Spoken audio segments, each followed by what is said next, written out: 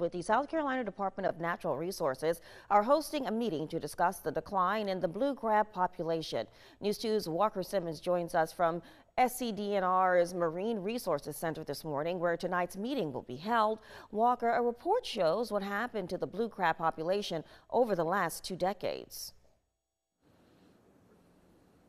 Octavia, good morning. And that's right, that SCDNR report shows concerning trends that the blue crab population is in decline, and that was found through surveys and reports. And now SCDNR is having discussions to talk about ways to prevent any decrease in that population in the future. Now, this information came through surveys and reports from commercial fisheries, and DNR says there's concerning signals in the data. Officials say tonight's meeting is vital because blue crabs are one of the top 3 fisheries in the state, worth millions of dollars. And the department will be sharing the most recent findings and planned ways to relieve the shortage of crabs. And DNR officials explained possible limitations that could be set as well to protect crabs in the low country.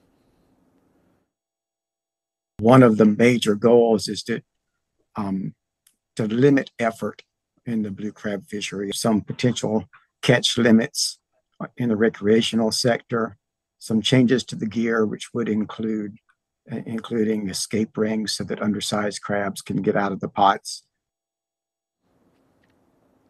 Now, the first of these 3 meetings will be happening tonight at 6:30 at the Marine Research Institute here on James Island. Live in Charleston, Walker Simmons, Count on 2.